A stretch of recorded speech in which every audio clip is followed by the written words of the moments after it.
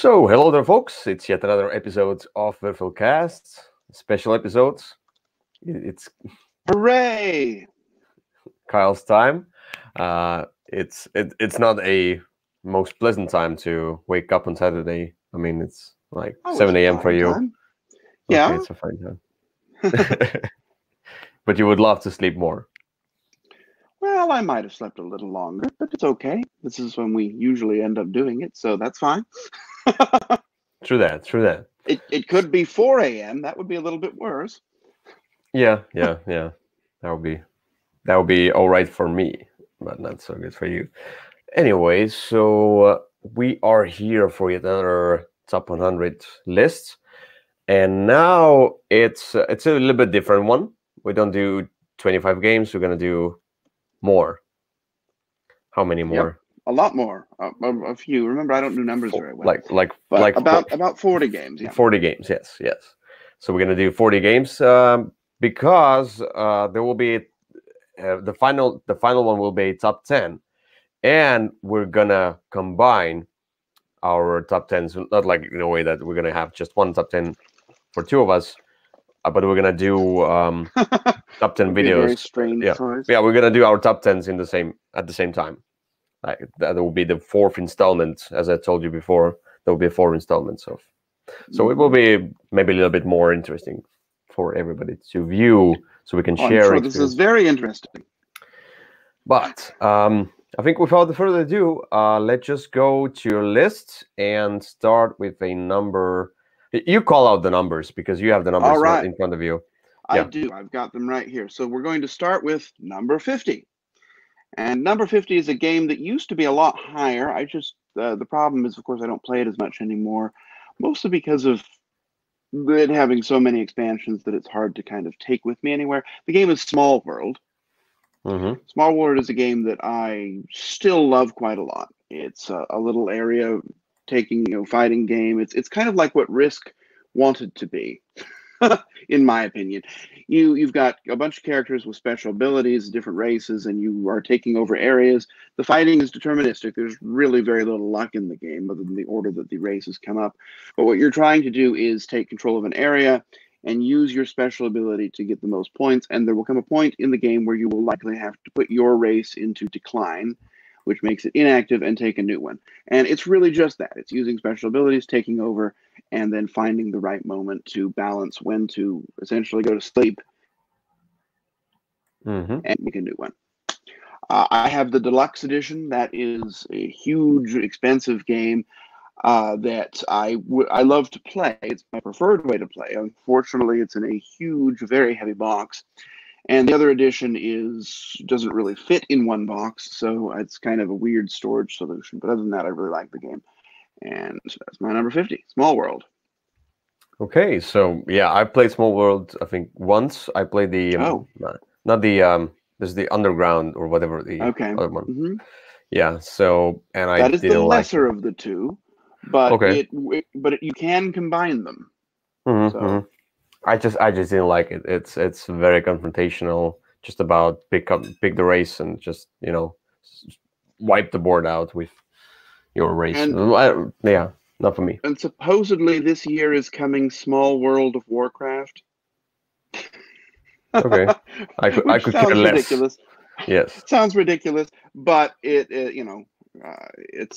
basically just bait for people like me to buy another game. Yeah, it's a game for many people. Yeah, it works well. Yeah, a popular game and popular IP going on there. So your number 49. Yes, is a game that I know you've played. This is Seven Wonders Duel. Short game, fast game, portable game. One of my preferred take with me if I'm going to go see somebody games.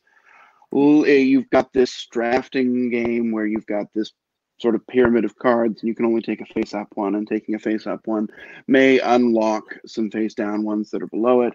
And that's really it. You're trying to get the most points, or you could try and win by working on your military track or by gaining certain science symbols so you can end the game early. That's there's not a whole lot there. There is an expansion as well. The expansion is good. I like it a lot, but it has so many different symbols that it's a little bit difficult to play unless somebody already knows it and is familiar with those symbols. But I really do like the game, just the base game, even without the expansion. Played it lots of times. That is my number 49, Seven Wonders Duel. Yeah, and in probably Polish, it's pojedynek. So it's very similar to Russian word pojedynek, which is duel. So, but yeah, I played this one. I do really like this one. This is much better for me than it kills Seven Wonders for me. Oh, for me, yeah, it's only a 2-player, but it's so fast. It's so engaging. Just grab a card, do something, combinations, and the drafting from the center is much better for me than drafting from the hand, because I'm not a drafting person myself. I don't really like drafting. So, and there's a new expansion coming this year, so even better. Oh, another one. Oh, I see. Yep, another one. I'm hoping. I always like more for this game. I'm hoping that it will be a little bit easier to implement than the other one. We'll have the box gets a little bit too small for. Well, yeah, the box is a little bit too small, but maybe the new expansion comes in a huge box. But that might ruin one of my things I liked about the smash up thing, yeah. Yeah. Or Scythe Legendary box. Well, okay. That might be a bit much. All right. Anyway, moving on. My number 48 is a game that I know you have played because you played it with me and you didn't like it that much, but I really do. The game is Isle of Skye. Oh. Isle of Skye is an interesting game where you're sort of building this map, kind of Carcassonne style, although with a little bit more openness because you're only working on your own map. And you're bidding, and it's an interesting bidding system where if you set the prices and then you have to pay the price for the things if nobody buys it and you get to keep it, or you get the money if somebody else decides to buy it from you. It's a very interesting little game that's going on, and I'm not very good at it. You've also got a lot of different you've got 4 different scoring variables, and each one will score twice during the game. There are also 2 expansions to this game, and I cannot comment on them because although I bought them, I have never played them. I just never happened to have them with me when we're playing somebody else's copy of this, and I don't know, I'd love to try those. But I really like this game. It's one of those games that every time I play it, I wish that I had played that a little bit more. So there you are. That is Isle of Skye. Yeah, for me, it seems to be a little bit like the Carcassonne, a little bit overcomplicated Carcassonne. Maybe just not the art for me and not the game for me. I mean, like it's a little bit too dry for me. Yeah, I remember you weren't a huge fan, but I was, and I still am. That's good. All right. Number 47 is an older game that is about to get a reprint, and I'm excited for that. It is. I don't think it's been on my top 100 before, but as I was going through it, I was the games I liked. It just sort of I realized how much I really like this game. The game is Cleopatra and the Society of Architects. This is an interesting looking game. You've got all these big plastic pieces, and you flip the box over and build stuff on it. But what you really are doing is you're collecting cards which have resources, and you're trying to contribute different things to this palace to get the most points. But you always have this choice of whether you're going to use the cards that are good materials or the cards that are corrupt materials. And half the deck is upside down, so you don't always know what you're getting. It's really quite interesting. And then, of course, the person who has taken the most corruption at the end of the game loses, just flat out, and you've got this little pyramid where you're putting the corruption tokens into, so you never quite know how much anybody has. So there's this interesting balance of making good choices and also trying to build things the most efficiently and the most quickly to get yourself the most points. It looks really good when it's set up.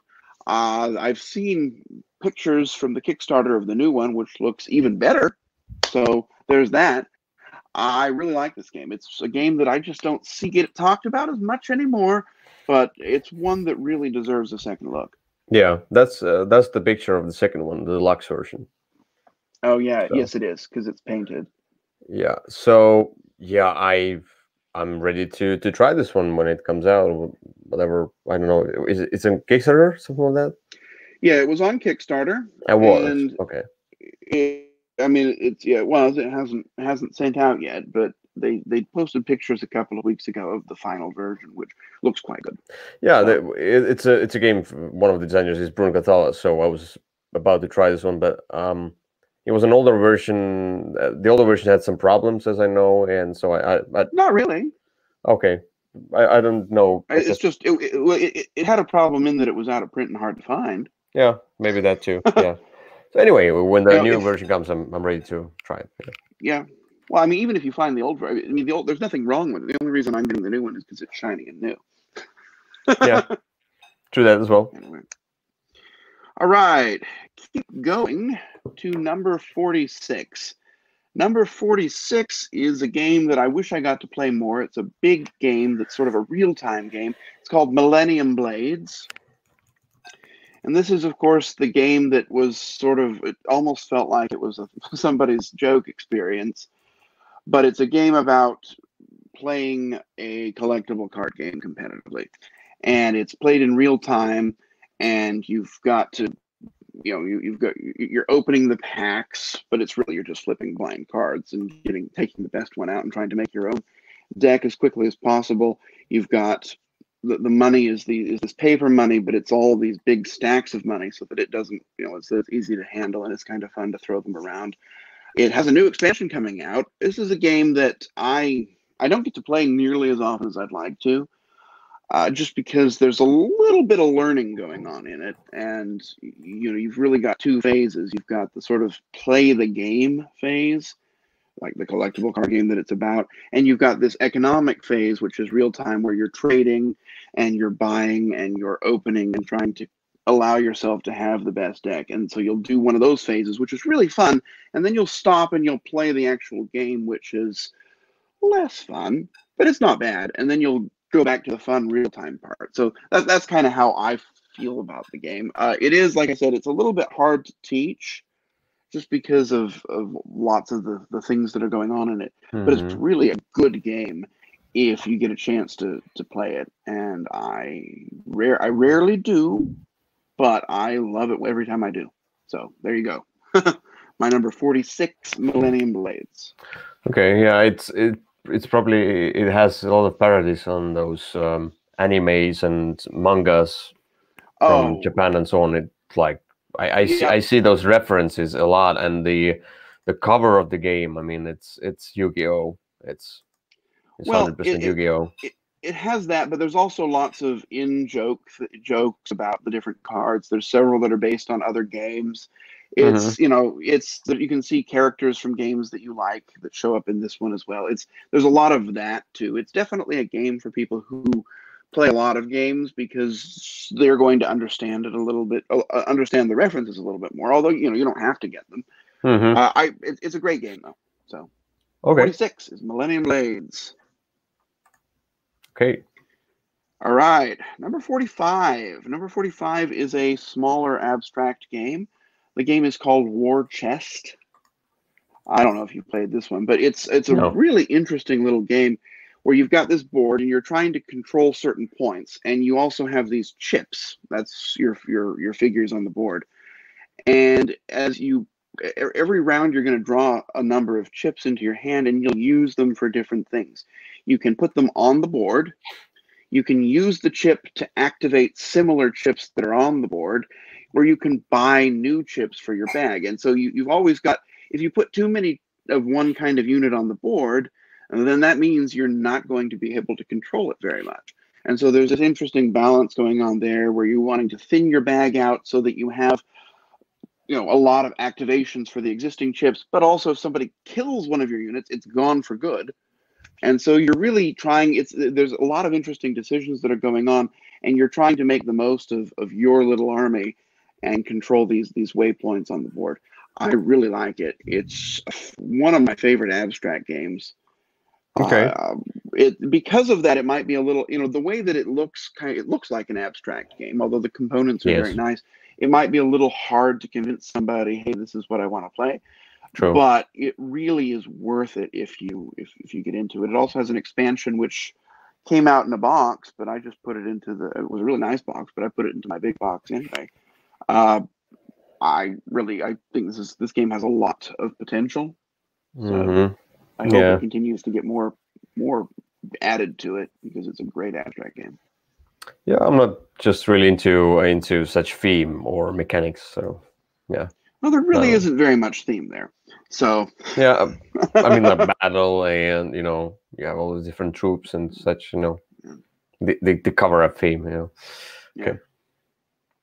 All Anyway, right. that's my number 45. My number 44 is a game that used to be in the top 10, but I just don't. It's got such a learning curve that I don't play it very much anymore. It's Mage Wars, and there's the two versions. There's the Academy version and I think it's called Arena version. And I think after playing both a lot, I think I like the Arena version a little bit better, the bigger version, because you've just got more going on. The Academy version is easier to teach and get into, but it takes away any of the tactical movement. And so I think I like the Arena version better.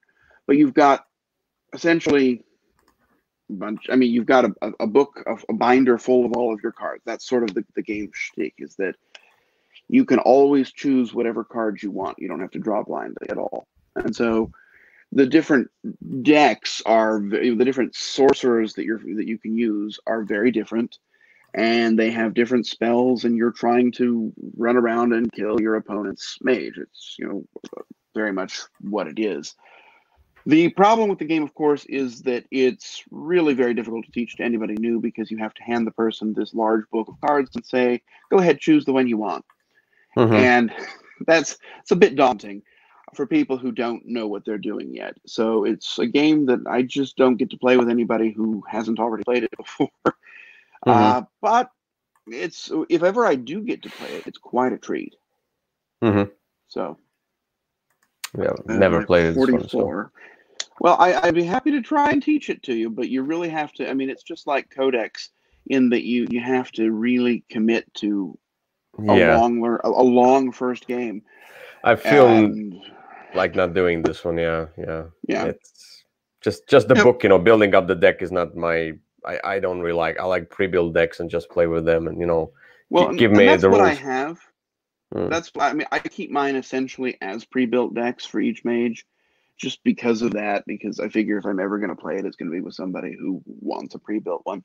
There is the possibility of customization, but the library of cards is so enormous at this point that that's extremely daunting. I mean,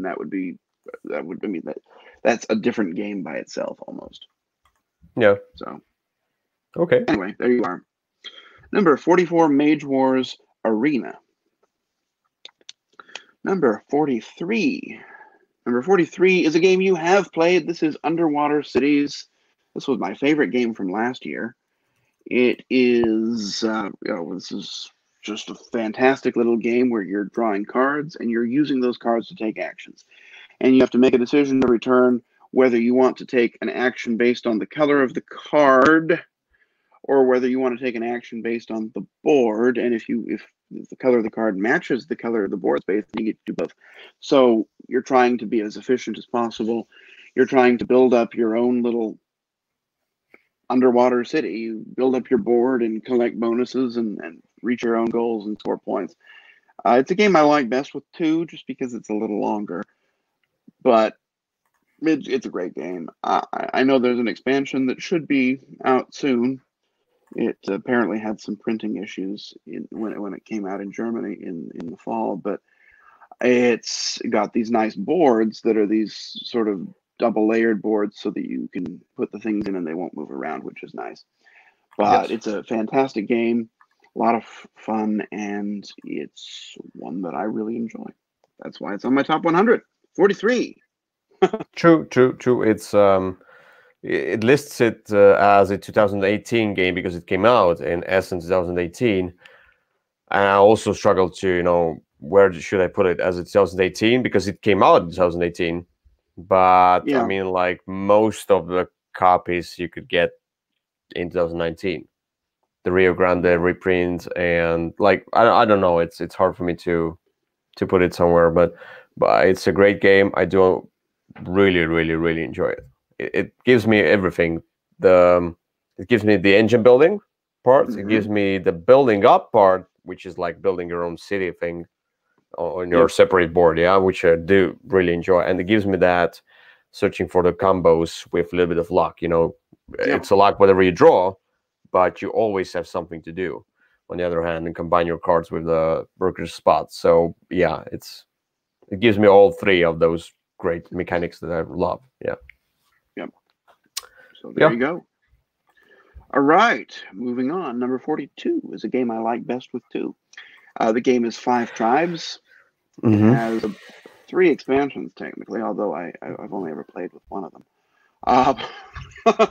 But this is a game where you sort of seed the board with a bunch of these little meeple figures, and every turn you're going to pick up from one spot and move that many spaces and then activate a spot with a matching color. You get to activate the action of the space you move to and the color you used. And there's really a bunch of different ways that you can go forth and get points at that point. And you can focus on whatever you want, and points, you shake the magic point tree and they fall from the sky. And, you know, the theme isn't really strong at all, but it's a fantastic little game, an interesting puzzle. And with 2 players, it has the ability that you can sort of control. It makes the bidding more interesting because you can control when you're going to go, and you might be able to set yourself up for a better turn.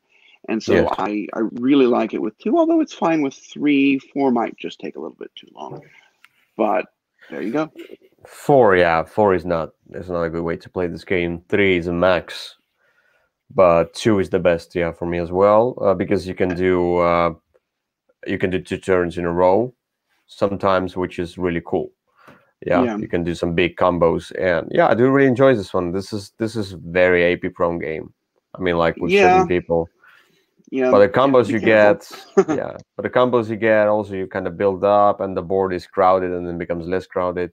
You know, it kind of doesn't give you more and more and more options as you go. It kind of gives you that through abilities, but it's all the same, like just boosting same thing you're doing. So very nice little puzzle game. There you go. All right. Moving on, number 41, a game that I didn't think would get any more expansions, but got one this year that I haven't even purchased yet. The game is Through the Ages. Through the Ages is an older game. It was reprinted. The reprint is really the one that I use at this point because it was a little bit nicer. It is a fantastic, interesting game where you're building up your civilization engine. You're not really, it's not very thematic. It's all sort of takes place on this, basically you build your civilization on this track, and that's kind of what it is. But you're gaining different actions, military actions, civil actions. You are using those to buy new cards, to build buildings, and as you build things, you unlock different costs, but also unlock better resources. It's a difficult game to describe, but it works really well. This is a game, however, that I don't think I will ever play with more than 2 again. I think this is a 2-player game at this point for me, because even with 2, you're looking at a very long experience. And I like it as its full version more than sort of the training version that you teach people on. But it's just, this is a good game, and it is well regarded, and I think there's a reason for that. I used to play it a lot more than I do now. I don't think I played it at all last year, but the year before I think I played it 30 times. So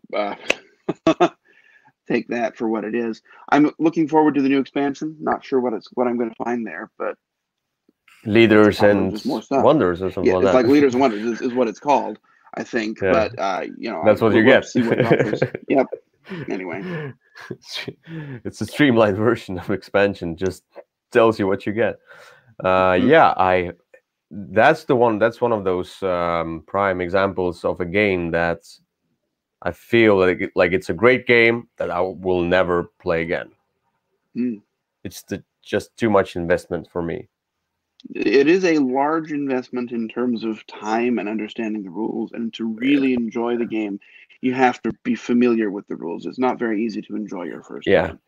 So other than to be fascinated with the potential of replays, which is what Yeah. Plus, if like I'm a fan of Civilization as a video game, Sid Meier's one, and that's where kind of I draw the line. I mean, like it's hard for me to play this game if there's that Civilization video game in my mind. You know, it's like stuck there. The image. Mhm. That's how I kind of that's how I see the Yeah. Civilization game. Yeah, it's really hard for me to say anything about that. So yeah. All right. Well, there you go. Moving onward, we're going quickly since we're trying to cover so much. Number 40 for me is a game that is famously out of print. The game is called Glory to Rome. It is a game that came out in really very poor packaging with artwork that is quaint, but is a solid game that has really, people remember it well. That's not the version I'm talking about. That was the, but anyway, the Yeah. the game is where it's a game of multiple use cards. It's essentially what it is. Each card can be used as a building. It can be used as a resource. You can store it for points later.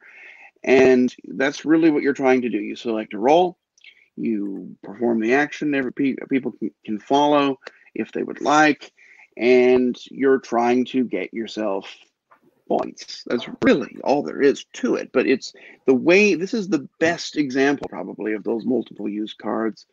And it's a sort of a dragon that designer's been chasing for a while, and not quite been able to get back there, though there are a couple of other games that are similar. None of them's quite reached what this game was. And unfortunately, it's just very, very difficult to find, but if you have a chance to play it, you should, because it's glorious. Yeah. Yeah. I've played it. I played once. I think I've played the.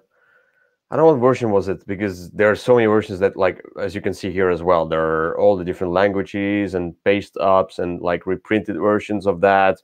Like you take the artwork from the Polish version and then put the English text in it and so on. So people like do all those print and plays all the time. I mean, like, I don't know. I think I played also like a print and play version Yeah, of well, that game. yeah. Because like he wanted to make a artwork nicer, you know. You can see here such artwork and then totally different one and something else again, and so I don't That's know. the one. That's the original one right there. Okay, that's the original. Okay. Mm-hmm. So that's okay. Yeah, I played it. It was nice. I also played the other version of that, the Motainai version of that. Yep. And kind of Uchronia. They liked a little bit. I liked them a little bit better because they were easier, kind of. Mm-hmm. This one just didn't strike me. Yeah. There you are. Well, moving on. Number 39. Number 39 is of all the games that came out last year, this is the game that I think I see played the most, at least around here. The game is Teotihuacan. Yes. Which is dry looking and brown and quite ugly, but it's a fantastic game. Oh, it is ugly. Okay, that the cover looks fine, but the board Yeah, the itself cover is amazing. is basically just shades of brown.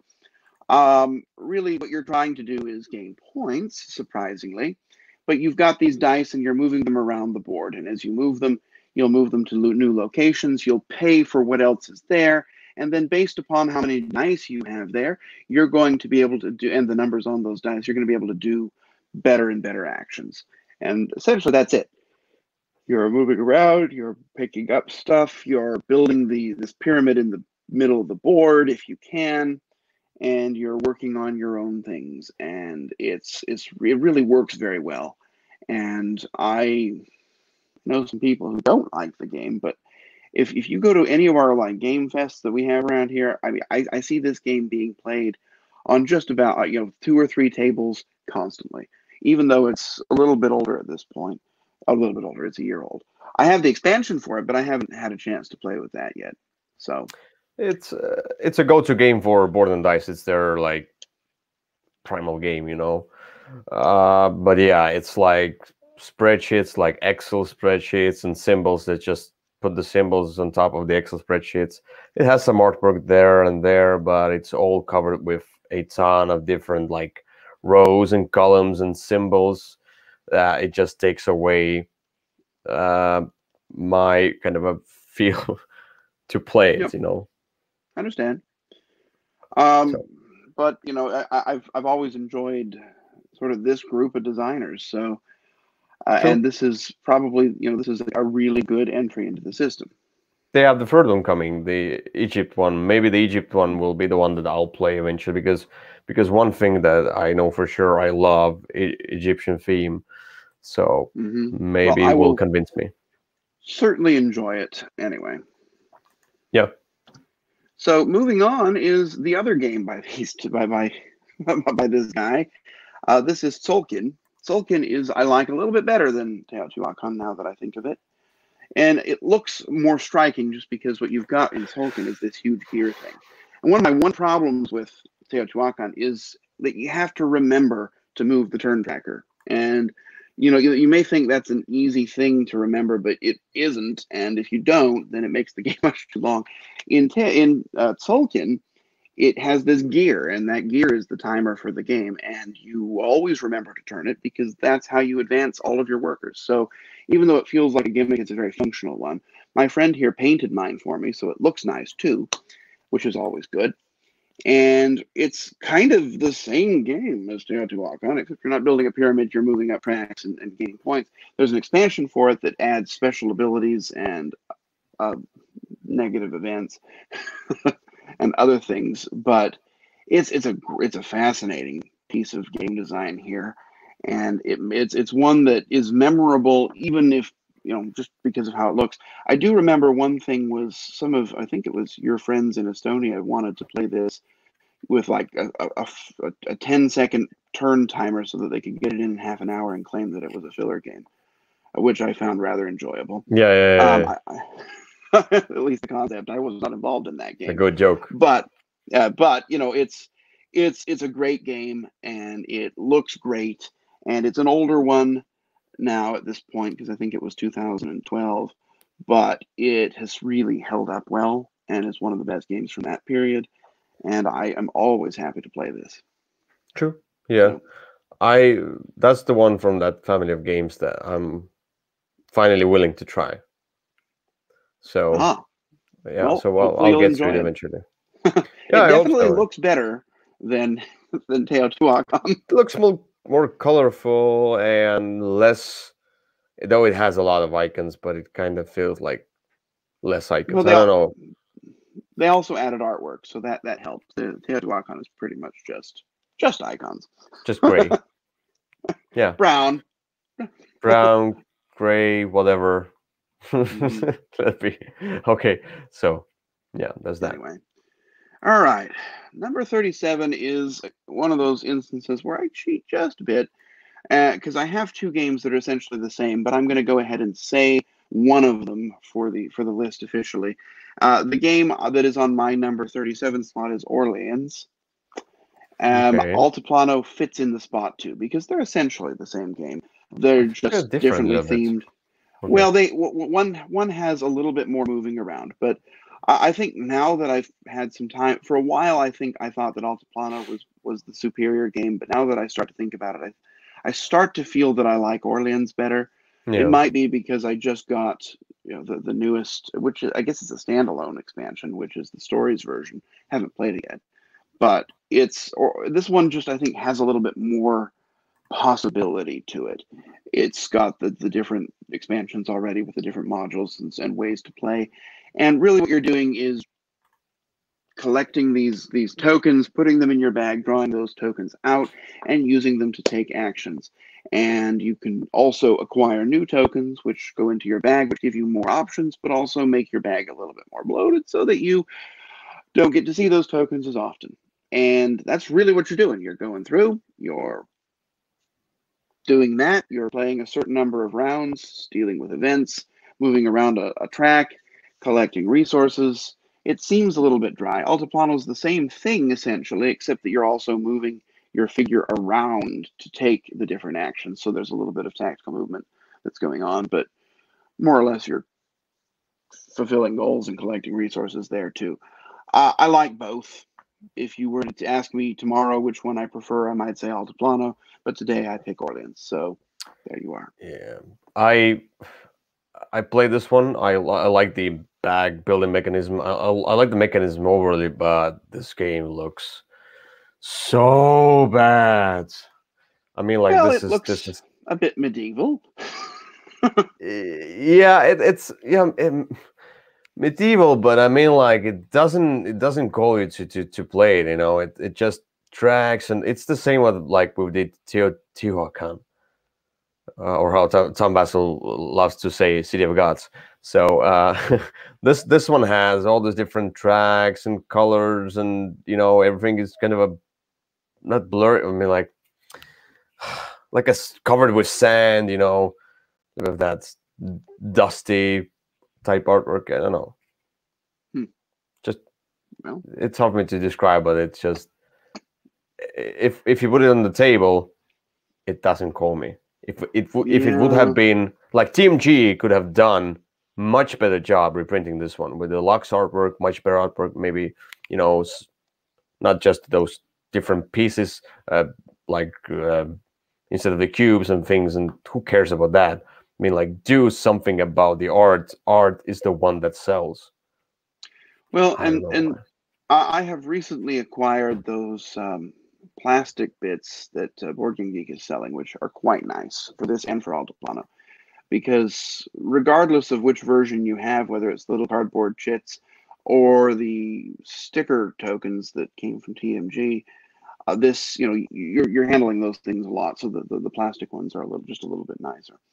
But Yeah, anyway, that is my number 37, yeah, yeah, which yeah. is sort of shared by those two games, but today it's Orleans. Anyway, moving on to 36. 36 is a game that I love. It's a game that, is the only reason it's sort of left my top 10 and fallen a little bit is just because so many other games came out that I play more often. But this is just one of the funnest games that there is. It is Galaxy Trucker.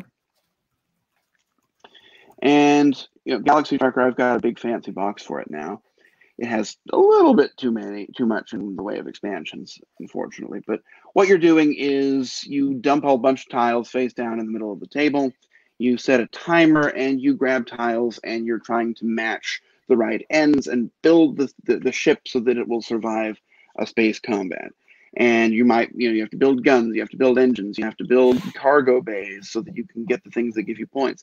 And then and that's the really fun part. And then the game kind of stops and you go through this deck where you're going to see what happens to you on your interstellar adventure. And you can also look at the cards as part of the building phase. If you want to use some of your time, you can pick up the cards and look at them. And that gives you a little bit more chance to prepare for some of the randomness that is about to befall you. But it's at that point where you're going through space, you have to be able to take the game not so seriously because all kinds of bad things are going to happen. You'll lose parts of your ship, you might die. Uh, and then you go back to base, you get some points, and you do it again. And you play another round of the building, and then another round of the destruction, and then you do it a third time. But it really, it's just the building part is so fun, and then the seeing what happens part is so silly and random that it just sort of makes me laugh every time I play this game. And there's not really a right way to do it, and that's what makes it so fun because you don't quite know what's going to happen. But it manages to take sort of trucking and delivering stuff and make it something that's a little bit more lively and a little bit more fun. So there you Yeah. are. That is my number 36, Galaxy Trucker. I feel like I kind of played this one, but as much as I remember, maybe we started playing this one, but we couldn't finish it. So something came up. So because I do remember starting to learn this one or starting to build the ship already, Mm-hmm. but I don't remember the other part. So I'm not sure if Yeah. I ever played this one like fully. But it's something I would try. I would try it. So I've never tried this one. It is Skip me. it is a game that is best to learn from someone who knows it. The rule book is fantastically written and very enjoyable, but it's a game that's best if you can see it in action a time or two and pick it up that way. Okay. So All right. all right, moving on. My number 35 is a game, again, there's so many versions of this game that kind of all occupy the same spot. but having to pick one, this is the Pandemic family of games. And my favorite of the Pandemic family is Rising Tide. So I will put it right here. That is the Netherlands one. This is sort of the cooperative game that people kind of go to. Well, not this version, Basic Pandemic. Is the cooperative game that people go to. You're trying to prevent the disease outbreak, or in other versions, Cthulhu, or the invasion of various Germanic tribes, or in this version, water. And every turn you've got some actions that you're going to take, and then various bad stuff will happen. And so there's lots of this puzzle that's going on as you're trying to figure out, collect the right cards that you need, and then to accomplish your goal, then use those the most efficiently to accomplish your actions, because you can always sacrifice one to go somewhere else. There's the legacy version. There's two versions of it that have the story that you can play through, a campaign if you want. And those are both fun. I've done the first one twice, and the second one once. I was less of a fan of the second one just because of the ending. But I still think the Rising Tide is the most enjoyable one for me. It's the most different from the others. But any of them, the Spain one, the Cthulhu one, the Roman one, or the basic one with a couple of its expansions, these Pandemic family of games are fantastic. So that's it. 35. Yeah, never played any of the Pandemic games. Well, I wouldn't start with this one. The Rising Tide is the most complicated. Yeah. So, but I like it because I've played all of them many times. At some point, there were like those popular games, like the top games of BGG and things, and I was like, "Oh, it's a top game. I don't really want to like." Plus, the theme and the cooperative nature, they didn't really grasp me. So, but maybe. Well, there it is. Anyway, moving right on, we get back to that little design group we talked about a minute ago with Teotihuacan and Sulkin. This is Council of Four. Okay. Council of Four, there are two versions, and for sentimental reasons and for practical reasons, I definitely prefer the older version than the new one. In Council of Four, people remember it around here as the defenestration game, because you've got in the original one, that's the new one you're looking at there. In the original one, you've got these little balconies, and you'll take a worker and push him in, and then it'll push somebody off the other side of the balcony, which is just kind of fun. And the composition of each of the areas with the different colors is going to tell you what cards you have to pay to perform that action. And so that's why you'll want to try and control who is in the balcony, so that you make your cards used more efficiently. You can always use 1 to 4 cards, and if you use fewer cards that match, then you have to pay more. Mm-hmm. And if you use more cards that match, you don't have to pay as much money, but you have to save up a little bit longer to get the action. So there's a lot of, there's that decision that's going on. You're moving around and trying to get these bonuses, and when you get a bonus and then it's connected by a road to another bonus, you're going to get that bonus again. So you're setting yourself up for combos of bonuses throughout the game. The new version, it has I guess it does have better artwork. It looks a little bit more engaging, but it got rid of that balcony thing, and instead you've just got people along a track, and that made me sad. So, and also the new version only has the board. I haven't played it yet, but I think it's a double-sided board. You've got those two layouts. Whereas the older version, you could customize it because it was made up by 4 boards, and you could flip them over and have a slightly different layout on each side. So you've got a few more different possibilities there. Anyway, that is my number 34, Council of Four. Never played this one. No opinion. There you go. My number 33 is a game that also has too many expansions. It is a popular game. The game is Terraforming Mars. Mm-hmm. This was my favorite game a few years ago. When it came out, I played it a lot. It's a fascinating game where you're essentially taking cards and you're buying. You'll get 4 cards every round. You'll buy them, and then you're trying to accomplish different goals, and you're putting stuff out on the board to colonize Mars. It could be water, it could be cities, it could be forests, it could be random or various other tiles. And when you do that, you're incentivized because the more you contribute to the Mars project, the more money and points you're getting each round. I mean, that's your score for the game, but you're also getting more money each round. There's just lots of possibilities. There's a few expansions that give you different boards, that give you sort of ways to jumpstart the game, that give you different special abilities to go through. There's the new version, which I haven't. It just adds sort of a separate side game, and I'm not the new expansion. I'm not sure about that one yet. I haven't tried it though. My favorite expansion though is not an official expansion. It is one that you can find on the GameCrafter website, and that is the alternate goal tiles. And it just Hmm. basically, because the different maps have different goals on them, and so you can take these little tiles that are the unofficial expansion and put them out on and use a different random set of goals to work with each game, which I think is fantastic. Anyway, there's a million cards in the game. You've got special abilities. You've got sort of making things work. There's always something to do, and the game doesn't look the best, in my opinion, but it's held up really well, and it continues to be supported. So that's also always nice. I really like Terraforming Mars. Yeah, I did enjoy it as well. Yeah, that's the thing where the game is extremely popular, but it's kind of ugly. It is ugly, to be honest. It's functional but ugly, in my opinion. Everything is functional. Yeah, yeah, that's yeah. I mean, like, yeah, but that's where I would have loved to see like a kind of a deluxe version or like something that gives more arts. But because it has a ton of expansions, I mean, like, what would be the package? Like $200 for deluxe Yeah. version, something like Hmm. that.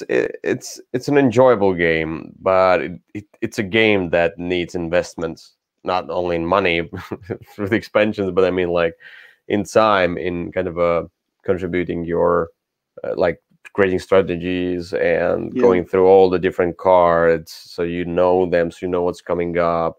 This game is all about that.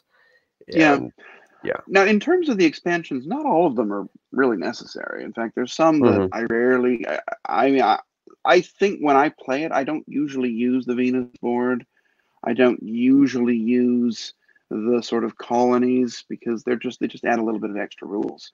The Prelude one is probably the best expansion, and the map that gives you alternate layouts. But anyway, I think it's a game that should be given to Jamie Stegmaier so he can make an essential edition with the updated artwork or something like that. You know. and so then there's too many versions, and so you don't know how to buy it. That's Yeah, yeah. But I mean, like, for this one, I mean, like, yeah.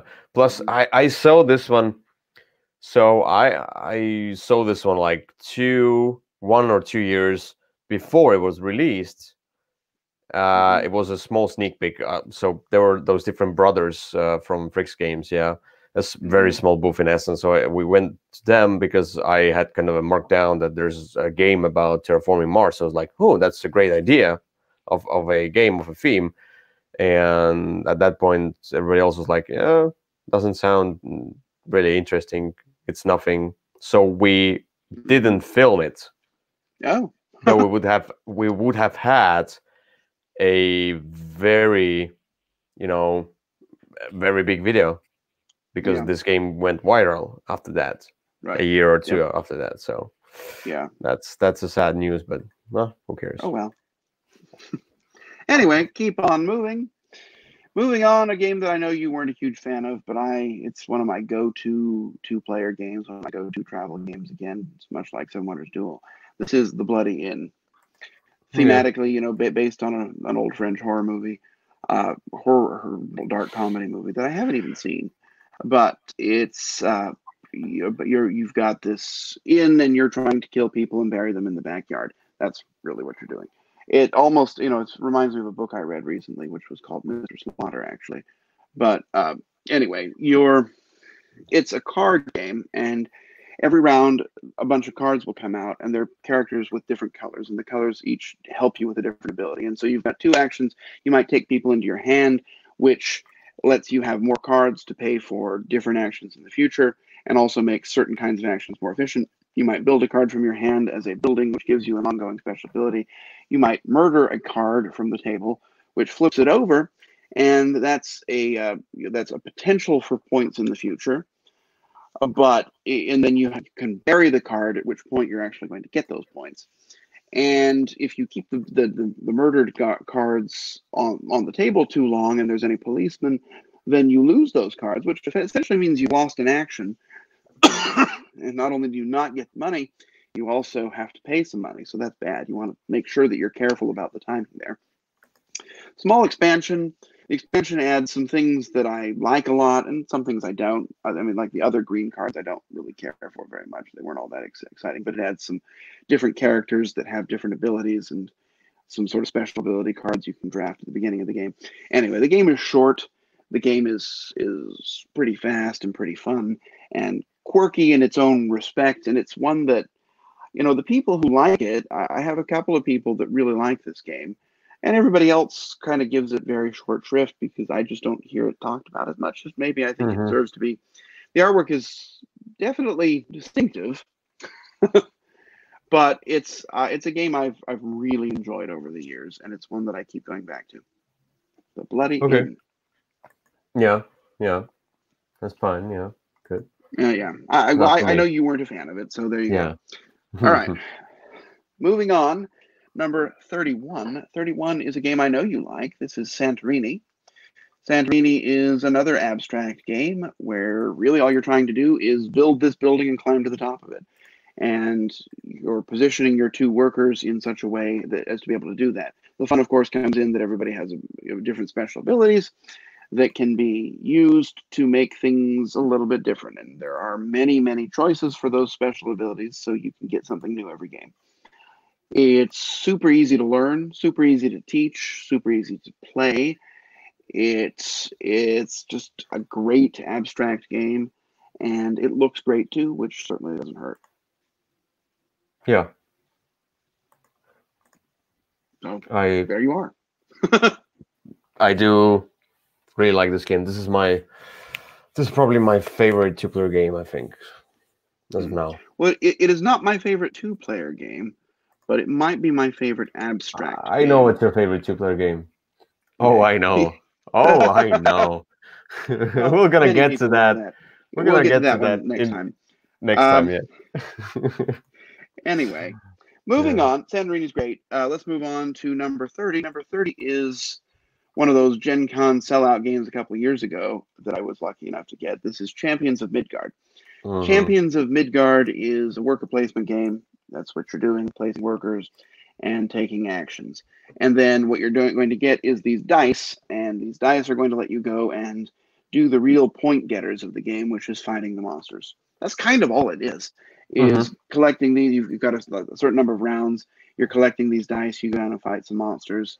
And you might win, you might lose. And that's where the expansions, of course, come in, which give you more spaces to go to. But more importantly, make it so that if you happen to lose, if your your dice happen to die, intentionally said there, I know, ha ha ha. Let's keep going. Then you get these tokens, and these tokens you can use in the future to buy different, better cards and get special, get other bonuses. And so it kind of takes the randomness of the game and turns it on its head, where sometimes you actually want something to die so that you can get a bonus you're working for. The game looks great. It's a game that is, I remember I played it with my brother and his girlfriend, and they were extremely competitive in this game. I mean, it was like really hardcore about this. But I'm a little bit more casual about it. At it's a fantastic little worker placement game, one of the best that there is. And it looks good too. And the two expansions are, at least one of them, the Valhalla expansion, is almost essential for me at this point. The other one is good too, though. So there you go. Yeah, that's the one that I would say kind of the expansions elevate the game to a level that I really enjoyed this one. Without the expansions, I wouldn't enjoy it anymore. It would be a little bit too boring because I love to have in more options as dice, and I think this game hits the spot with having like a worker placement, kind of resource management, and having dice as a resource, and as a very thrashy, dice checking thing going on there as well. So, which is a nice combination there, a perfect hybrid. There you are. All right, moving on. Another game I like quite a lot. It's a game that I really went all in on. I've got the big fancy box and all the painted figures. The game is Rising Sun. Rising Sun, that's the one. And Blue Sun. No, it's just Rising Sun. That's the one. Okay. That's my number 29.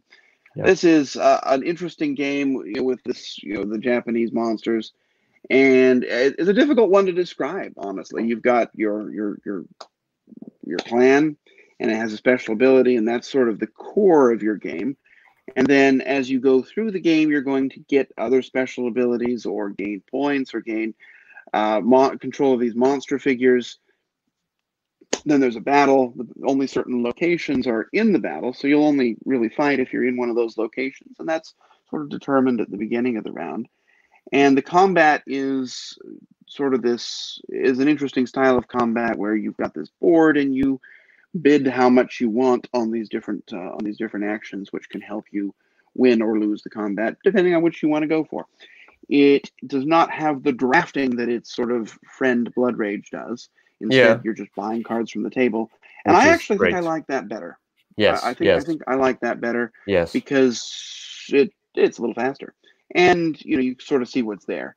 Yes, open information. Yeah, but I think the game really works for me. It's a game that I wish were more playable with two, because of course that's my favorite number of people to play with. And so I don't get to play my nice version as much, because I really have to play it here at this point because it's in such a huge box.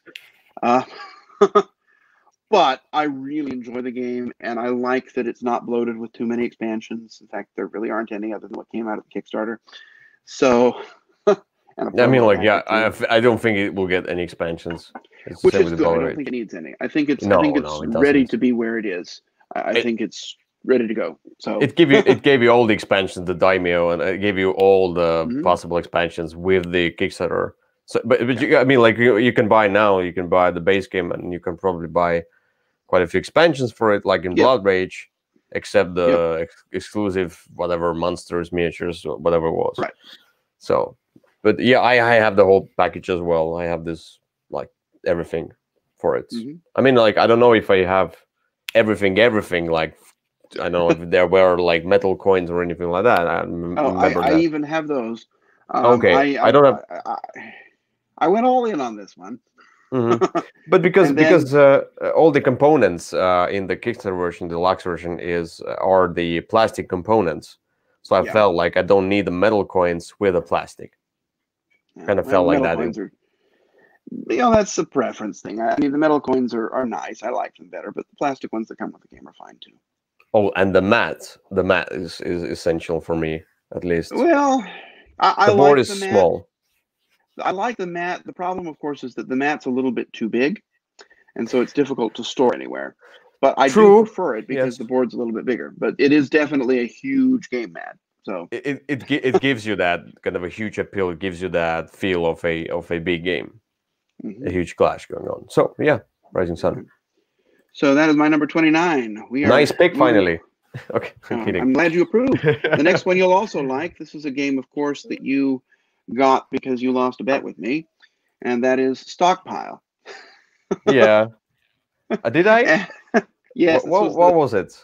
This was the bet when I came over to Estonia, and you betted you were with Alina, and the bet was that if you could stay up longer than me, you got to choose the game, and if I could stay up longer than you, then she got to choose the game.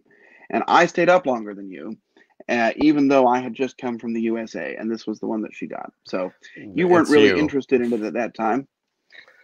Yes, I wasn't at all, yeah. But you've since repented. And so this is a great little stock game. I mean, you've got some private information, and you know how a stock is going to behave. And there might be some public information, or there is some public information, but you've got private information, and then every turn you've got two cards. You're going to place one face up, face down, and then you bid on which of the piles of cards you want. And the bidding is this track bidding, and so you can pay this much, or you can go beyond somebody and pay that much more. So that part's going on, and then what you do is you get these stocks. You have a chance to sell them, which is really the only chance to act upon that inside information. and you then watch the other people to see who's selling and who's not.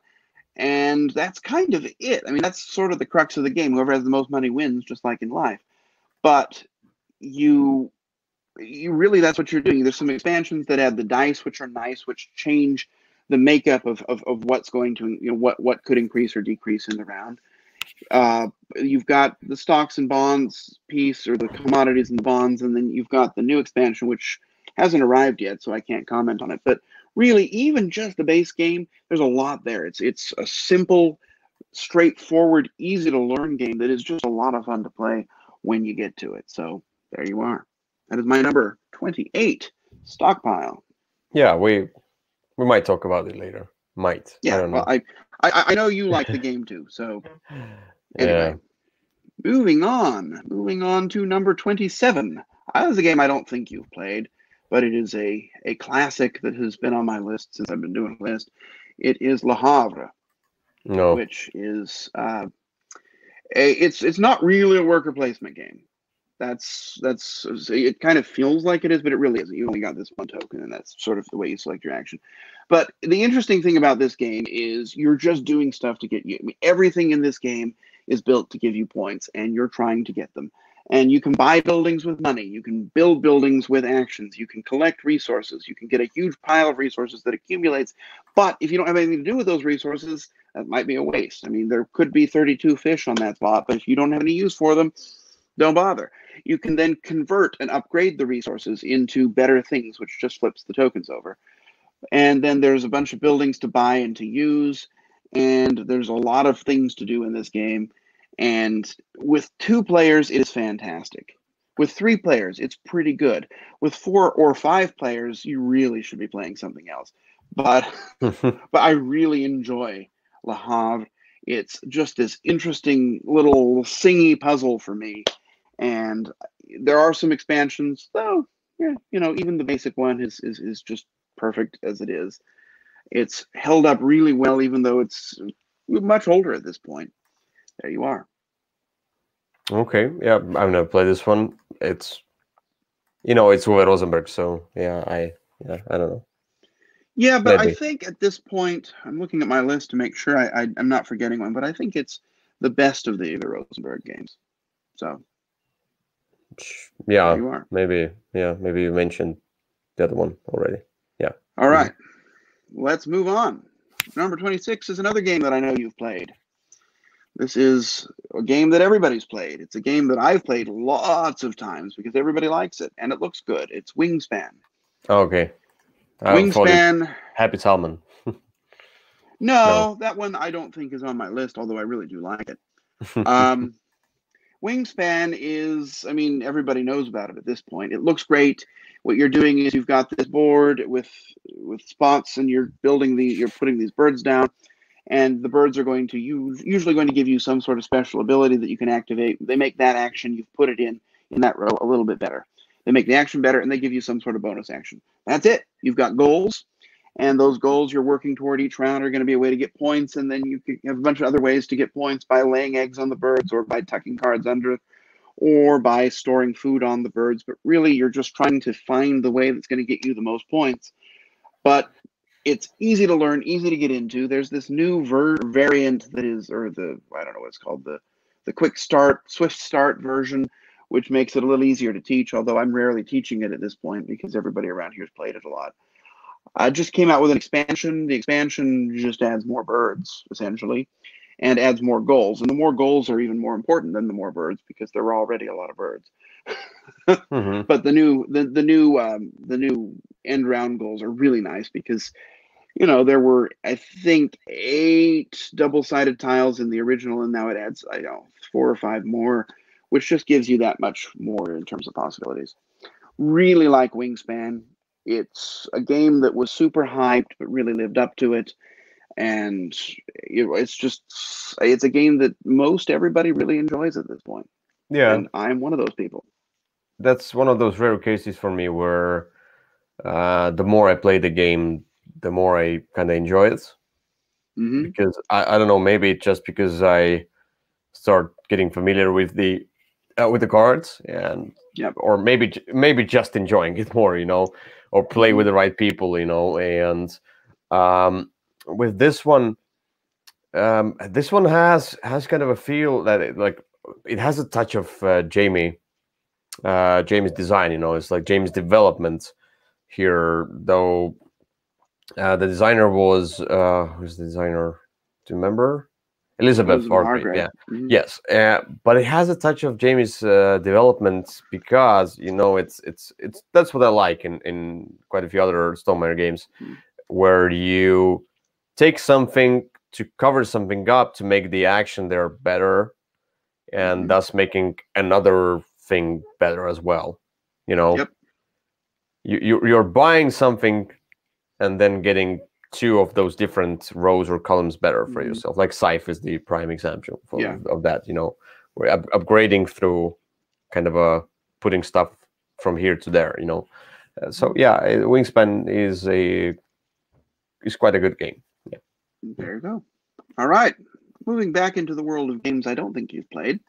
My number 25. 25 is Mombasa. This was an Alexander Pfister game from a couple of years. I don't think you have not played this, have you? It's Pfister. So what do you think? You've played some Alexander Pfister games. You played Port Royal. Yeah, I played Port Royal and Isle of Skye, and there you go. Yeah. So that's two. Yeah. Anyway, Mombasa is not my favorite Alexander Pfister game. That one's coming a little later. But this is you're essentially colonizing Africa, and it's a complicated game to describe. You've got this track that you're moving up with these books on it, and you flip those anyway. But the real mechanism of the game is that you'll select cards, put them in these slots, and then reveal them, do the action, and then they go up they go behind the board, so you don't have them for a while until you have a chance to reclaim those cards. So it's an interesting take on the sort of hand and deck building that's going on, in that you've got these cards, and then you move them up, and then you can't get them back until later.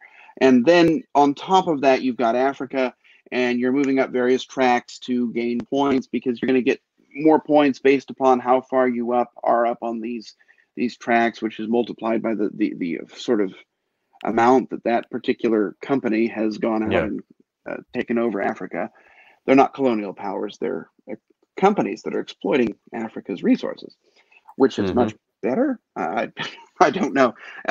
Anyway, Maybe it's an interesting. This is a great game. It really works. It fires. It makes my brain delight when I play it, because there's so much that's going on.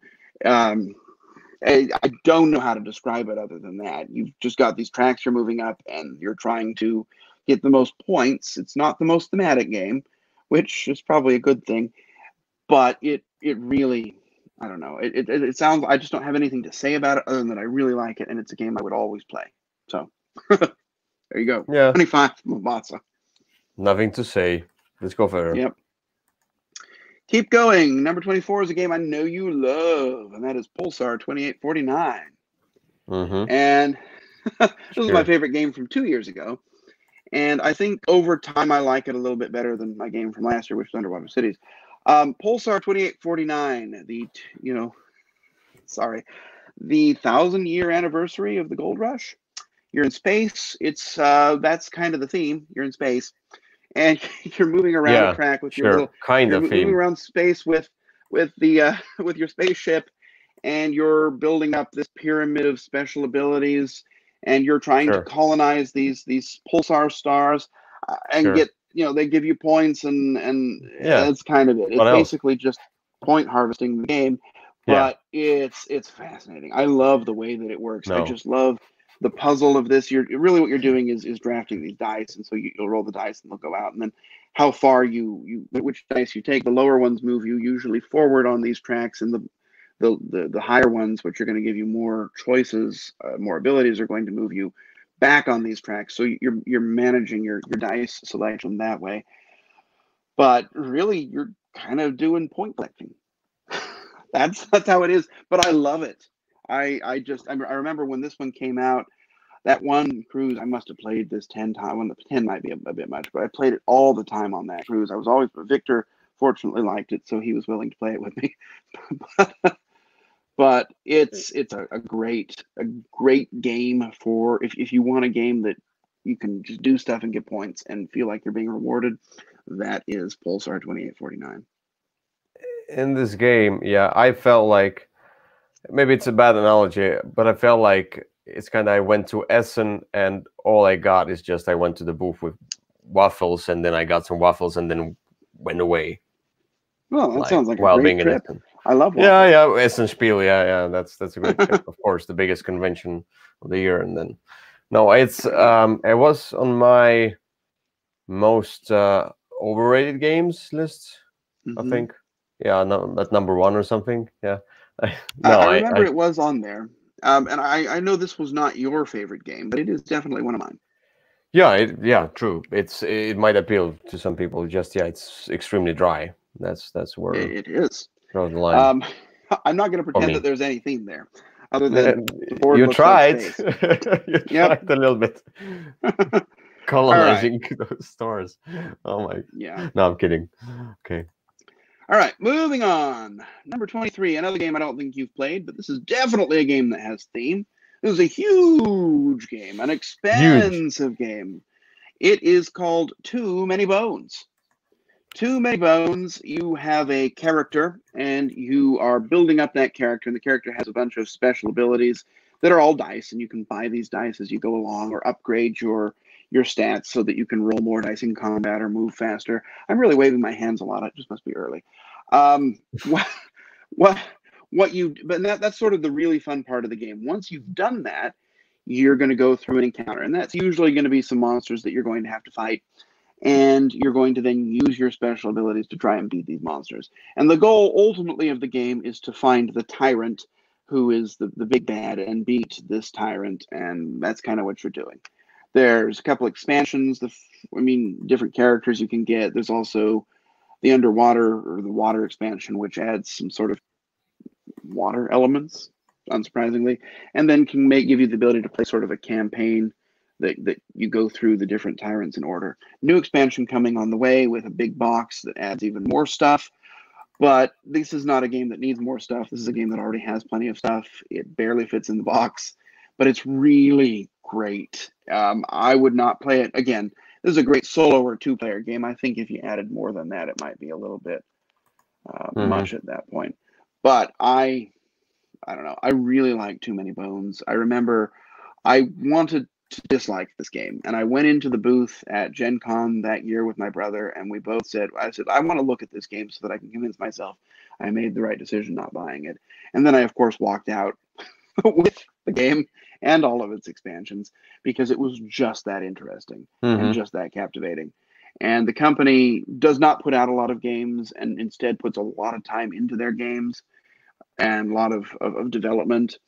And it's also completely waterproof, so you could play it in the bathtub or in a swimming pool if you wanted to. Okay. Yeah. I do not think that would be the best way to experience Too Many Bones, but you could if you wanted. Yeah. Yeah. No opinion on that one. You might want to try this one. This is one. I don't think you need to buy it because it's also very expensive, but it's definitely one that's probably worth a play just so you can see if it's for you. Because it's one where if you sat down and played it, you'd know if it's for you. If you looked at it, you probably couldn't tell. Yeah. When I hear about that one, I've heard about that one quite much, so I kind of feel like it's not for me. But no, there's also that. Anyway, moving on. Number 22. Number 22 is a game I talk about a lot. This is One Deck Dungeon. One Deck Dungeon is a game where you have a deck of cards that represents a dungeon. That's very surprising, of course, given the name of the game.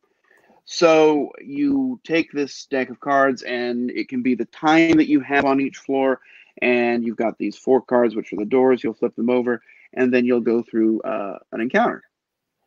And that's it. You're building. Then when you finish the encounter, you're going to get to turn that card over, and it will be either your It can be a different stat, or it can be a special ability that you can activate. Lots of things it could be. And you're going to go through 3 floors of the dungeon, then you're going to fight a big monster and win or lose. Usually you'll lose by then. Or if you get to the end, maybe you'll win and you're happy. There's an expansion. I like the expansion too. Play both of them a lot. It's just great. I really like One Deck Dungeon, and it is a go-to solo game that can also be played with 2. Yeah, nothing to say about that one. Yeah, this is one I think you've tried. All right, I haven't. Yeah. Moving on, another game by a group of people I rather like. It got an expansion recently that I have to wait until it comes out in English because I disagree with the grammar choices of the title in the German version. The game is The Voyages of Marco Polo. Mm-hmm.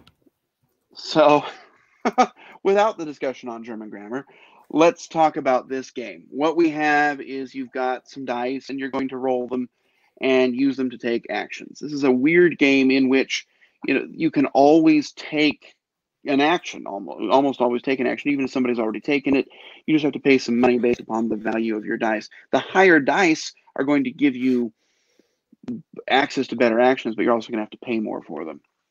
You also, sort of the key of the game is that you've got a special ability that's kind of crazy and kind of drives how you're going to play the game.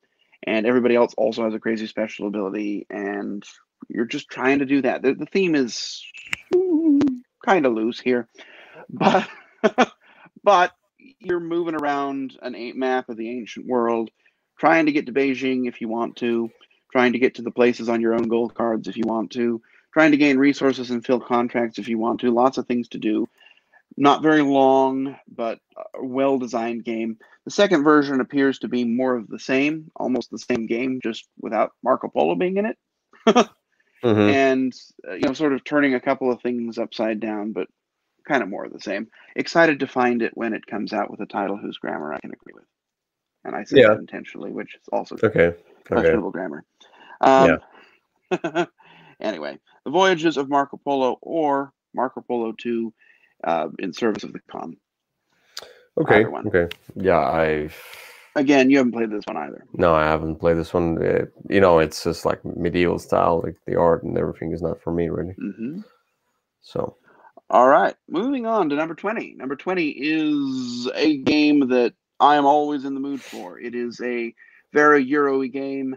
I played it just a couple weeks ago with the new Partners version, which I surprisingly liked. I usually hate partner versions of games, but this one is Concordia.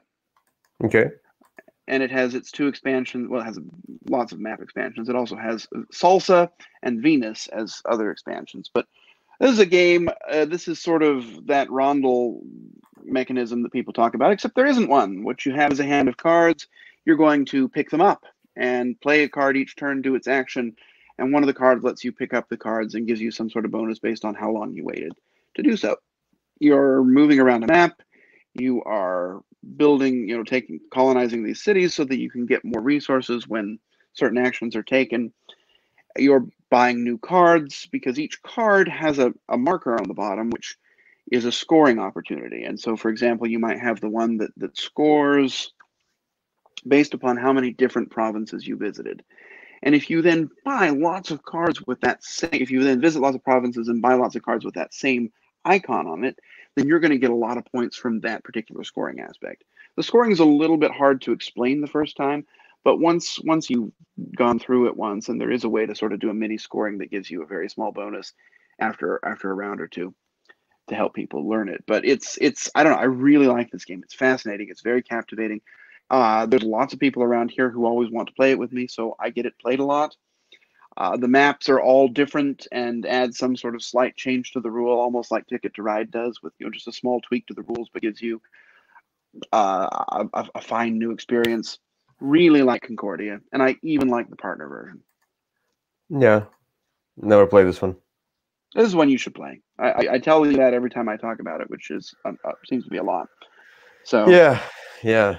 I know it does not look great. It is not the most beautiful game. No, it's not. But there's the ship one as well. But I like Concordia better.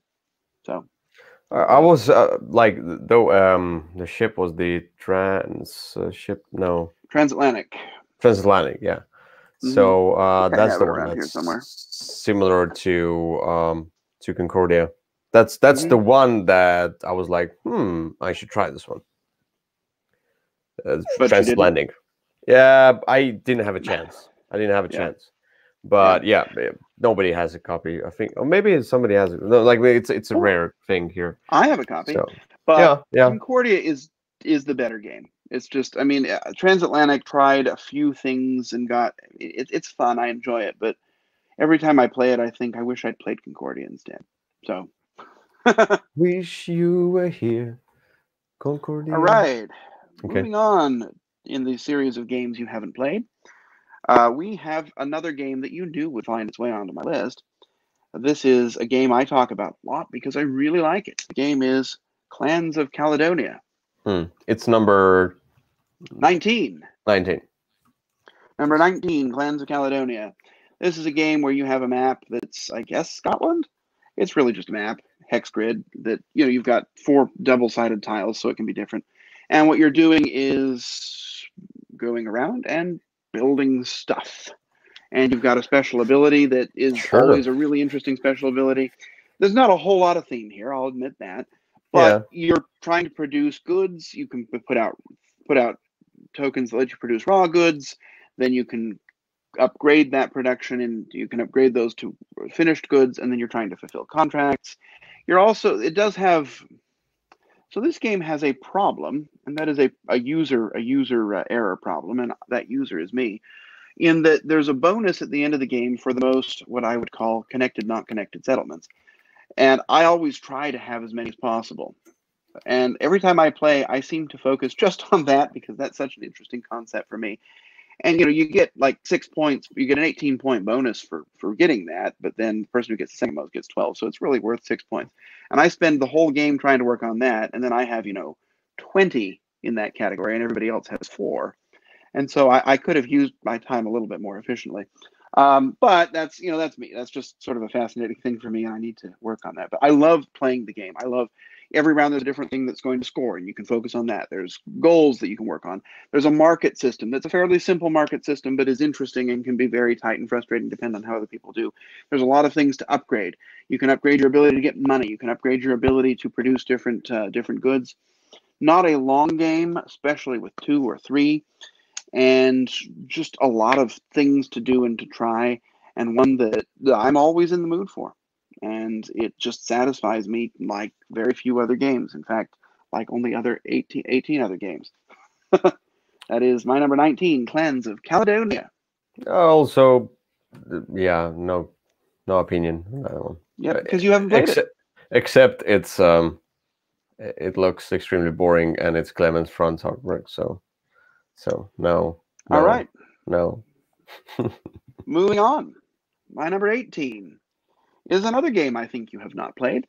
This is a very colorful game, but it's one the but shouldn't be there, and it's one that I really enjoy. The game is Coimbra. Mm-hmm. Coimbra is an interesting game where you start out by sort of a drafting of dice, and then you're going to use those dice first for their number to get access to different cards or special abilities, and then you're going to use the dice for their color. So and to sort of activate these tracks and get different kinds of income. And there's a lot going on, but it's a very simple game when you get down to it. Really, what you're trying to do is you can move around this board and get special abilities. You can um, get special abilities from these cards and end game scoring from these cards. There's a track that just gives you points, and if you max that one Yeah, out, you're just going to get a ton of points every round. points. It's a pointy game. It's like a needle, and it's got a point. And the theme is, again, really barely there, but the game itself is just so fascinatingly fun. A lot of symbolism on the cards, which makes it a little bit difficult sometimes, and it's kind of hard to look it up in the rule book. It's not the best for that. But once you've figured it out, once you played it through once or play with somebody who has, you can kind of get to the point where you don't have to look at it anymore. But I don't know, I find that selection of dice, first for the number, then for the color, and the different options that opens up to you. Really interesting, and I really like this game. Yeah. And you haven't played it. No. When I saw the cover for the first time, I was like, "Ooh, that's a nice cover." And then I went deeper and realized, "Oh, that's no. Oh, ooh, bad. No." So it's it's tracks, points, tracks, things. A A little map points that involved. is the map that looks the same as with a like 100,000 more Euro games of the same thing going on and on, dice, tracks, and the map with those roads. Concordia looks the same basically. I mean, like all those parts, they're always the same. I want Well, something don't mess with the classic. different. Yeah, yeah. But Not you for haven't me. played the I'm game. a You rebel. might like it. I'm a Anyway, rebel. well, moving on to 17. This is a game you have played, and a game that does not have points and tracks.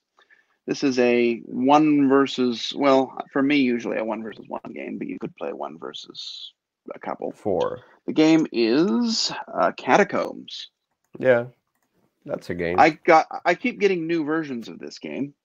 I just got the new one, which is in a big box that has the playmats instead of the boards. I probably That's need to nice. stop getting new versions of the game, but I really enjoy it. I still even have my original Catacombs, the old ugly one. But really, what you're doing is one person's the dungeon master, and one person is a team of heroes, or you can split the heroes up. And you're going to take an action to usually to flick your thing to attack. If you hit something, that can cause it to take damage, and that's really what you're doing. It's a flicking game that's set in a dungeon, and you're going through trying to make it to the end as the heroes to beat the dungeon lord, or as the dungeon lord, you're trying to. It's sort of a fine balance. You're trying to weaken the heroes so that you can kill them in the final room instead of crushing them in the first room and causing them to have a bad experience. Yeah. That's the dungeon lord's task. But there's a lot of different characters now, lots of special abilities, lots of expansions, lots of stuff to try and do, and sort of this concept of going through. It's a non-serious dungeon crawl that is just fascinatingly fun. I really enjoy it. Unfortunately, there's so much there that it takes a while for me to remember how to play each time I get it out because I don't get to play it as Yes. often as I'd like to. But I really love Catacombs. So Yeah, true. A great flicking game with theme and mechanics around it, with like buying cards. Extremely and difficult. no tracks. It's almost impossible to win as a hero, in my opinion, because the overlords are overpowered. There should be some balancing done, in Well, my there opinion. is balancing, and that's the person's skill. If you True, always hit, if you you are a win. better flicker, then you can do a heroes. But I mean, like, this is a two-player game. This is like Yeah. if you play with more players, you divide the heroes. Like the Overlord has a plethora of options, and all those minions they flick. They have a lot of fun. And then if you play with like 3 players or 4 players, something like that, like all the other players are just controlling just one hero, and they do one flick, done. Boom. Yeah, I It's agree. I it's definitely think not it's not I fun prefer to. this as two. Yes. Okay. All Good right. pick. Finally. So, moving on from things you'll approve of to something that I don't think you've played, and you'll probably comment on the fact that it is an ugly game. And I am going to say that now because I agree it is not a very good looking game, but it is a fascinatingly fun one. That is Food Chain Magnet. Okay. Food Chain Magnet is a game, very much an economic game where you're trying to manipulate and crush your opponent. Very steep learning curve on this game. But what you're doing is building up a fast food restaurant, deciding what it's going to make, then advertising those products to other people so that they will buy them. And then if you have the ability to, you can sort of advertise to people in a way that they're going to come to your store rather than your opponents, and you'll peel off the competition from there. There's some thematic issues going on here, but it's a fine game, and it's a really interesting one if you play with people who are not learning. If you Mm-hmm. if you're playing with a learning person, you really have to hold back, or that person might have a bad experience. But Yeah, because this is one that I heard about rewards that. having played it a time or two, and if you're going to learn it, you kind of got to go into it knowing that you'll probably be crushed. the game takes up a whole lot of space and a lot of time. And because of that, again, I prefer it in the 2 or 3. I think 3 is probably the best player count for this. And it's not a prototype. I'm showing you No, here. that's the way it looks. It's not the Yes. prettiest game. It did just come out with an expansion, which is called the ketchup mechanism, and I Yeah. think that's just very funny because it's a pun. But I've ordered it, but it hasn't arrived yet. So I really like Food Chain Magnet. I don't like the paper money, and so I have I play with sort of coins or chips at that point. But I really think the game itself is a really interesting experience, and it's definitely the best game from this company, in my opinion. So there you are. I don't think you've played it, and it seems like the kind you might not like to play. So I'm just going to leave that there. No. No. This is one of the worst ever, like, in production, in my opinion. What I saw about this game, it's one of the worst productions ever. Ever, it's one of the worst productions ever. Never do such games. It's unless they're amazing, like Food Chain Magnet. Sure. No. Anyway, Yeah. moving on. Number 15 is another game that you have played and that I think you do like, and this game is Russian Railroads. Yeah. Russian Railroads is a highly thematic train game where you're actually it's a game about collecting points. That's the theme, and it implements that theme very well. Yes. It's a train game with no trains in it. Really, what you're doing is picking something you want to focus on and then trying to get as many points out of that thing as possible. You could build these tracks to the end to try and get different bonuses. There's with the German Rails expansion, you've got different special abilities. You can get ongoing resources. It's at its core worker placement. That's what you're doing. And then, you can upgrade your technologies to be able to access different types of train tracks and move those train tracks along this. I mean, the theme's not there, but it's a great game. It's, this is one where like Food Chain Magnet, one where if you've played it a time or two, you're going to do a lot better than the first time person. But knowing that and going into it, expecting to be crushed your first time, your second time is going to be amazing. So I really like Russian Railroads. I have its 2 expansions. I have played both of them. German is the best of the 2, but that's just my opinion. And it's one that I don't get to play as much anymore just because it's a little older and doesn't. I mean, seeing it on the table, it doesn't scream "Come play me now." But if I do get a chance to play it, I'm always really happy I did. Yeah, it's a really good game. Yes, it looks like a point and game similar to others, but it looks stylish though. It looks quite stylish if you compare it to like Concordia or Marco Polo game. It looks a little bit more stylish. All those tracks and things going on here, like the boards and such. I don't know, just for me. Well, I don't know that I agree with that, but we do agree that the theme is not particularly strong either way. So no, it's not the strongest theme, though it has more theme than quite a few other games like Orleans or something, Orleans. So it has more theme. Posit it has about the same. It has some theme, and it has more theme than Pulsar. It has like 100% more theme than Pulsar. I think it has about the same amount of theme as that. No. But I do enjoy it more than Pulsar, although I really enjoy Pulsar. Thank you. Anyway. Thank you. All right. We're in the last 4 for today. Yeah. Last 4. And each of these is a much more thematic game than any of the ones I've talked about so far. I think you've played at least a couple of these. The first one, number 14, is Root. Root is this little game. Root. Oh, you haven't? Oh, okay. No. Well, Root is a fine game that you should play. Yes. Root is an impossible game to teach. I really don't like teaching it, but I do like playing it with people who already know what they're doing. You've got different woodland factions. There are 6 currently, although the new expansion is coming out in February, I think. So those 6 factions, they each have some sort of different way that they play. And you can win the game by completing these goals, or you can win the game by getting to the end of the point track, or you can even sort of ally with somebody else and win the game if that person wins.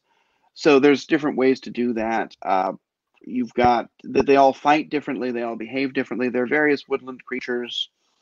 They're cute looking, and yet it's kind of a vicious game. And it's a hard one to describe. It's a hard one to teach, but really it's a complicated war game set in a forest. So I once went through and trying to teach somebody, compared the factions to various World War II, World War I powers, which actually made it a little easier to understand. But I don't really know what more to say other than that I really love playing Root. I don't love it solo, unfortunately. It has a solo version, but it's a really lackluster solo version. But I like playing with people. I like playing with 2 or 3 the best. If you get everybody in there, it takes a little while. I have played all of the factions at least once, although the Beaver faction I have only played once, just because they have to be played with a larger player count, or else they don't really work. So anyway, it's a game that was very popular last year. It is still very popular with me, and I think it is adorable and really, really quite good. That is Root. Okay. Yeah, I haven't played this one. Something I should try at some point, but it's really hard to learn. So. Yeah, it is. Anyway. All right, moving on. Number 13, a new game. New game in this year. A new game that when it arrived, it exploded upon my world, and I played it again and again and again and again. Okay. The game is the other game from the Too Many Bones people, Chip Theory Games. That is Cloudspire. It's the other one that I really like.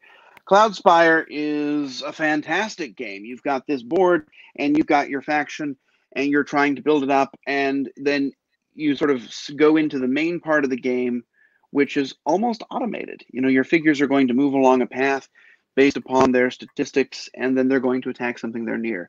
And then there's these towers you can build, and the towers are going to shoot down opponents' enemies. And that's a choice you get to make, is which enemy you're going to attack.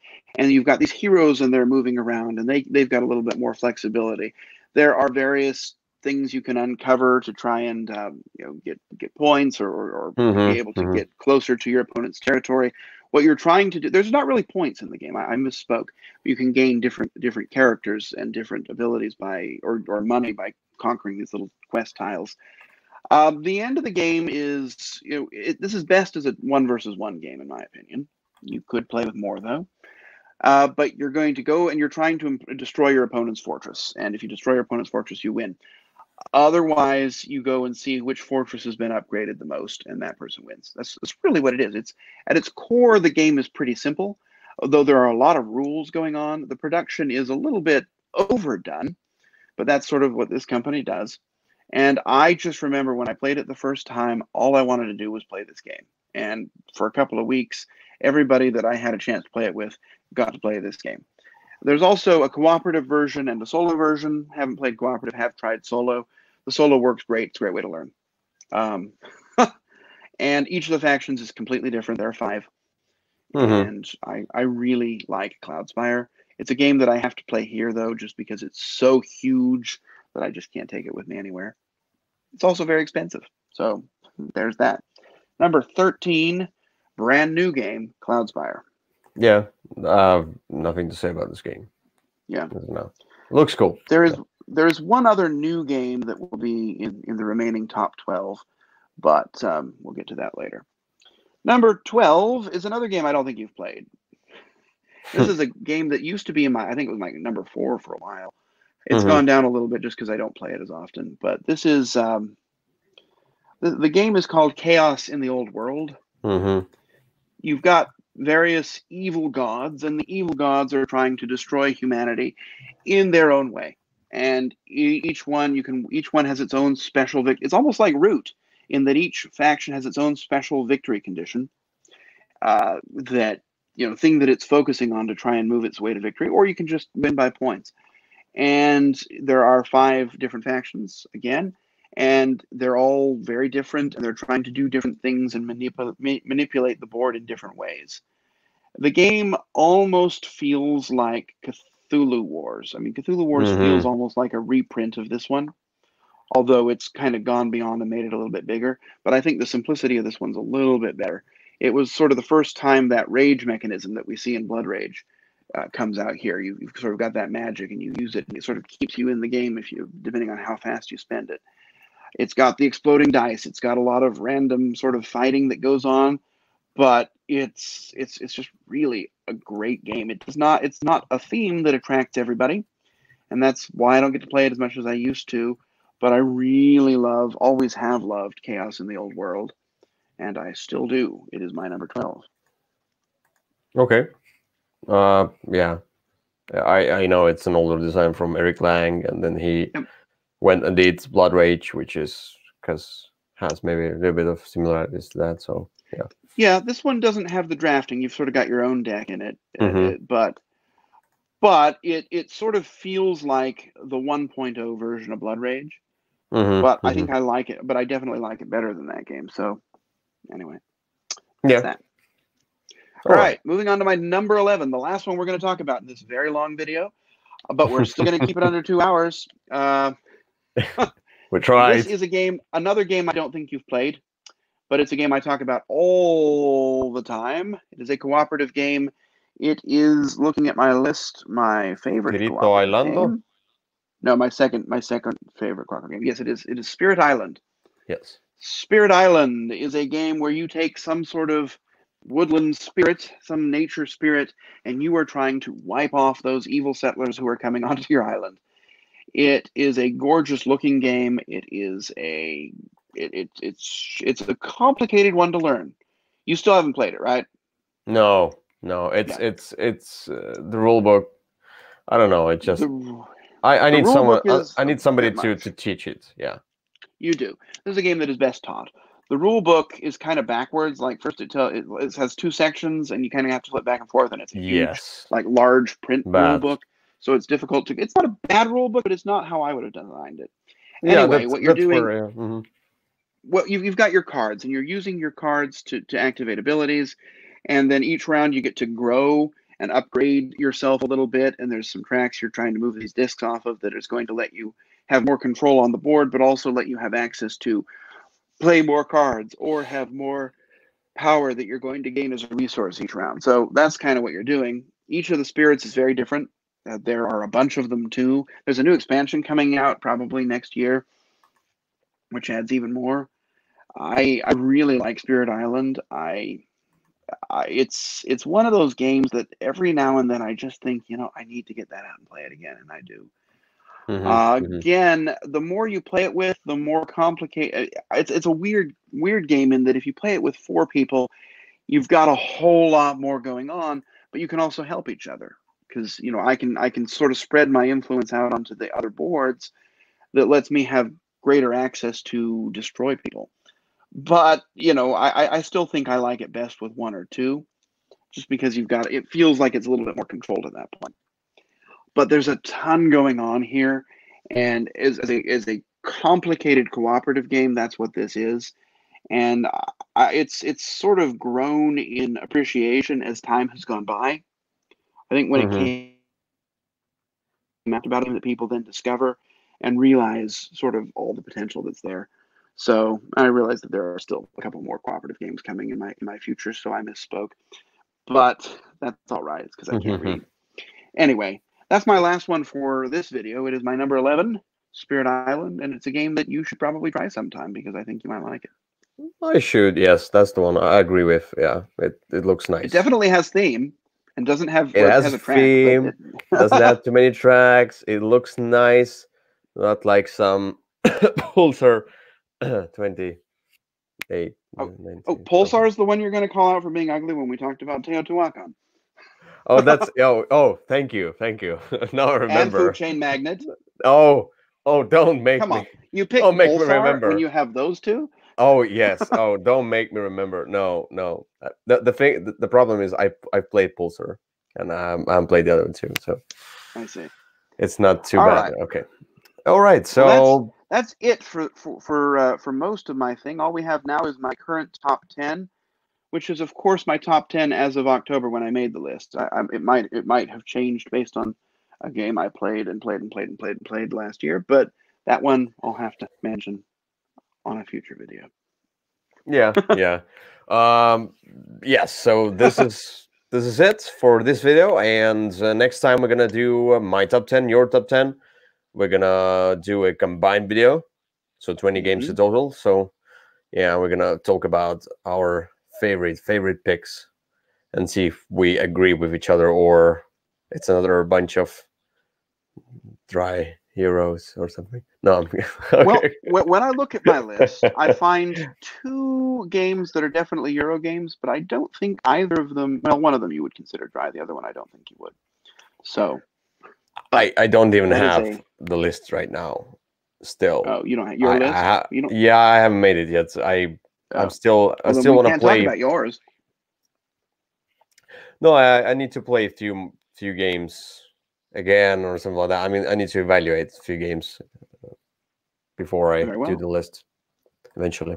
So that's it for now. Thank you for watching. Right. We see you another time. Yes, indeed. When it's time to do something else.